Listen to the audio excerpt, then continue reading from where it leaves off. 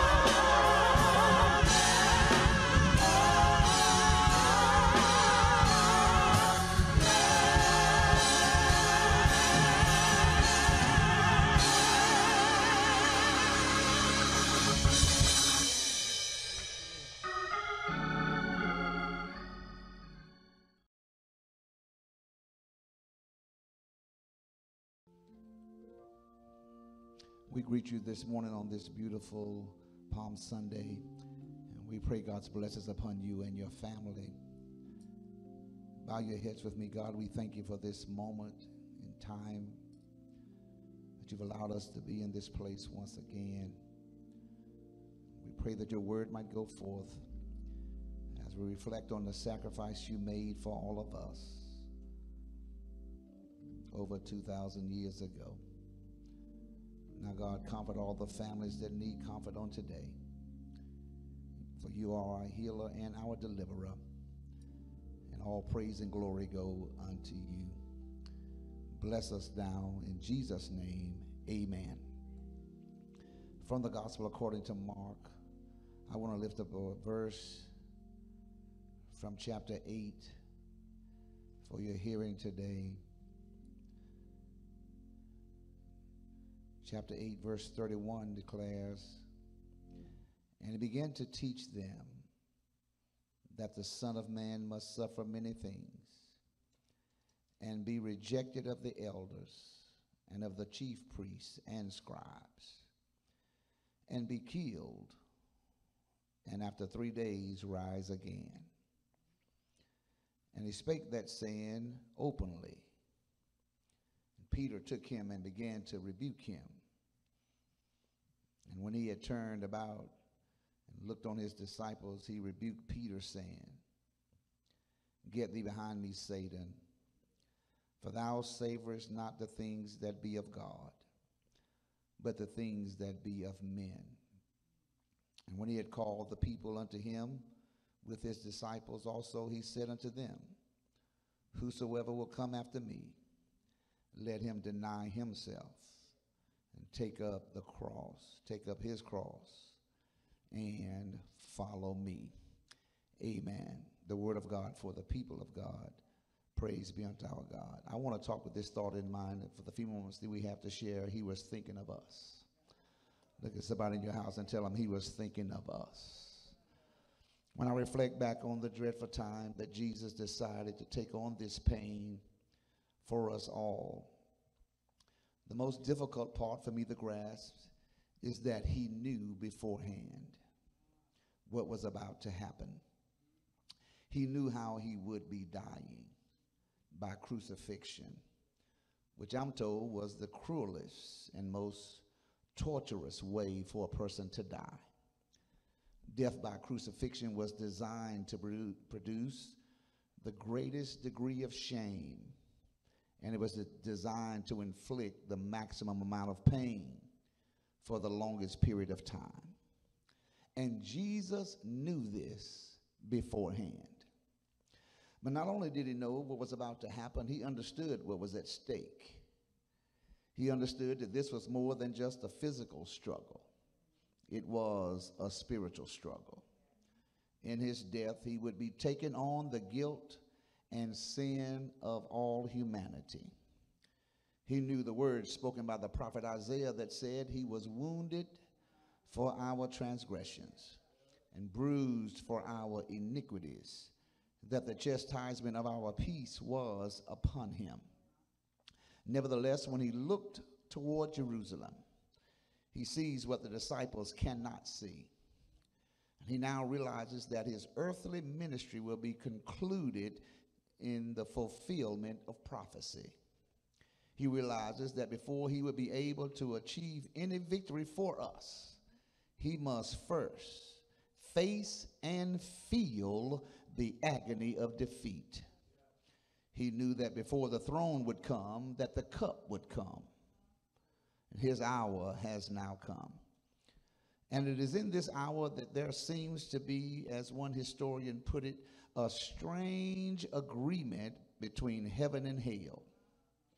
It's strange because it appears that now light and darkness are going together in the same direction. Righteousness and sin appear both to be going together to face a horrible death.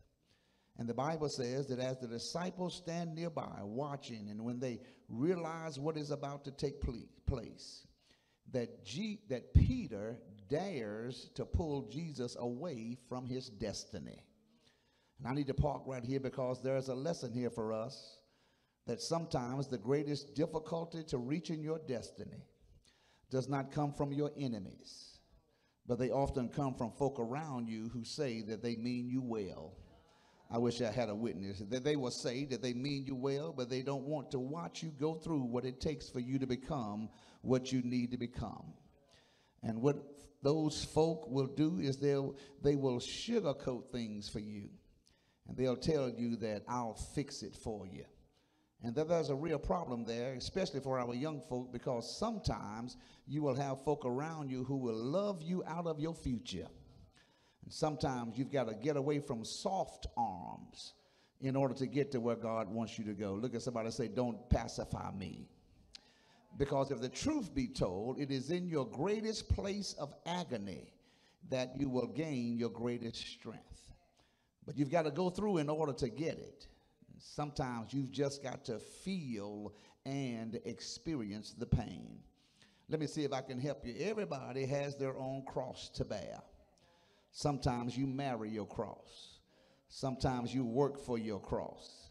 Sometimes the friends you choose are your cross. And God says, pick up your cross, God help me, and follow me. Even if you have to pick up that friend with that bad attitude, God says, pick it up. You may have had babies before you were married. God says, pick it up and come on. And the agony is coming when I know what I have to do from my character, but I don't want to do it from my emotions. Character fighting against emotions is agony. And God says, no matter what the cross is, just strap it on and let's go, because the pain of this cross is only temporary. And this pain will not last always. And I come to encourage somebody this morning because Jesus was thinking of us. And he has a way of showing us that no matter how powerful you think you may be spiritually, there is agony on your way to your destiny that will cause you to back up and ask yourself, do I really want this blessing? Because the greater the blessing, the greater the pain. This might just be a good place to shout, because somebody this morning has had to endure some personal pains and agony. God just gave you confirmation that because you are enduring this pain, your deliverance is just around the corner. I wish I had some praises here. Look at somebody that said he was thinking of us. The pain of knowing that you've got to do what you don't want to do will cause a psychological trauma to mess with your mind and your body. The pain will mess with your sleep, and the pain will mess with your peace. But in order to get where God wants you to be, sometimes you've got to feel like God has forsaken you. I wish I had a witness here. And the Bible says that this is what Jesus felt there in the Garden of Gethsemane as he prayed that the hour might pass from him. And I need for us to understand that this is not the death, it is not the death that he dreaded, but rather it was the hour of the cross, that moment when sin was to be put upon him. For Paul declared, for he hath made him to be sin for us. Somebody say for us, who knew no sin, that he might be made the righteousness of God in him. And he sent me here this morning to tell somebody that he did it because he was thinking of you. Tell somebody, you ought to encourage somebody in your house, because you ought to be happy right about now thinking about the fact that he did it because he was thinking of you. He was thinking of you when he began to submit to the agony in order to get to his destiny. He was thinking of you when he decided that this is a cup that I've just got to bear. This is a cup that I've got to take, yet realizing that the flesh does not die easy. And I don't know how you feel about it, but there are times in our lives when we think God is going to make a thing easy for us.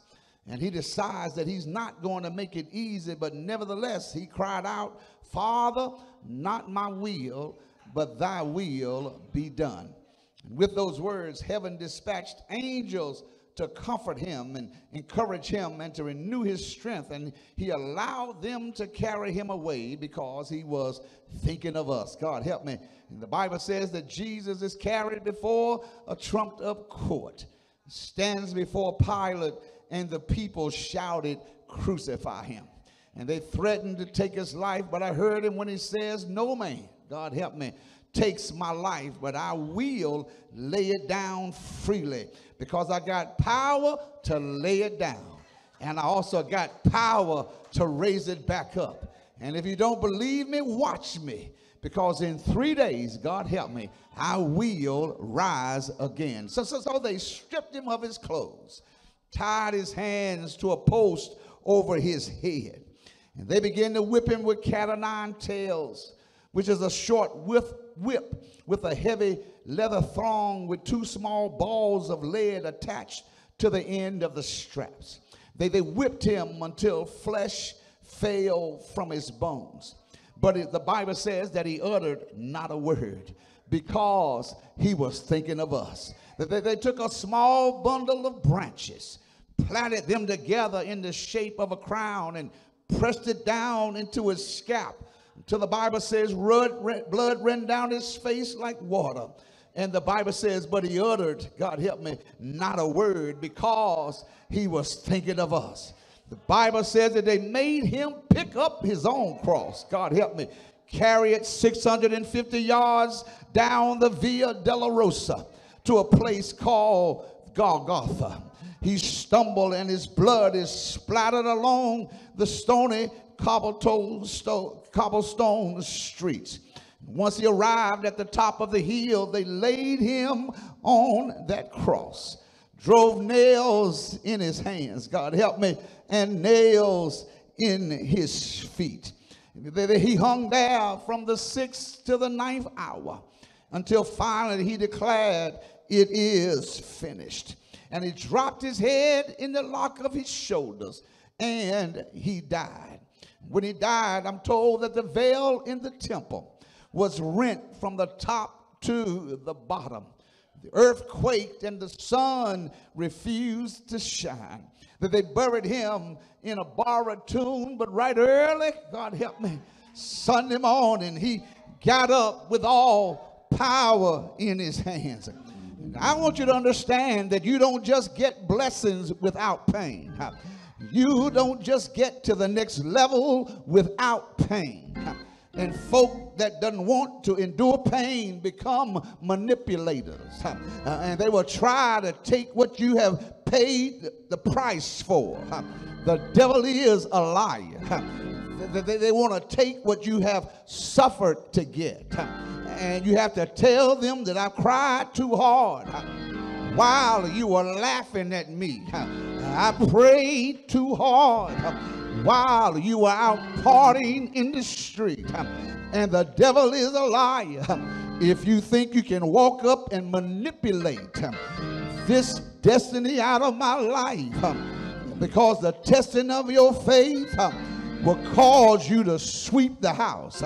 I wish you'd look at somebody in your own house and tell them that it's time for us to sweep the house, because you understand that you are hurting, but you are hurting for a reason.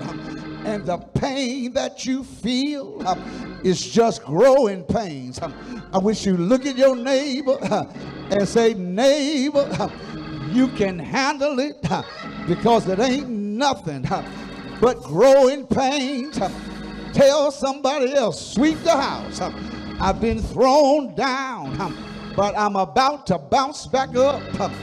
3 days is all that it took. 1 day for the key to death, 1 day for the key to the grave, and 1 day for the key to hell. So I come to tell you today that if you don't want anything, don't call Jesus by his name, because when you call his name, demons tremble.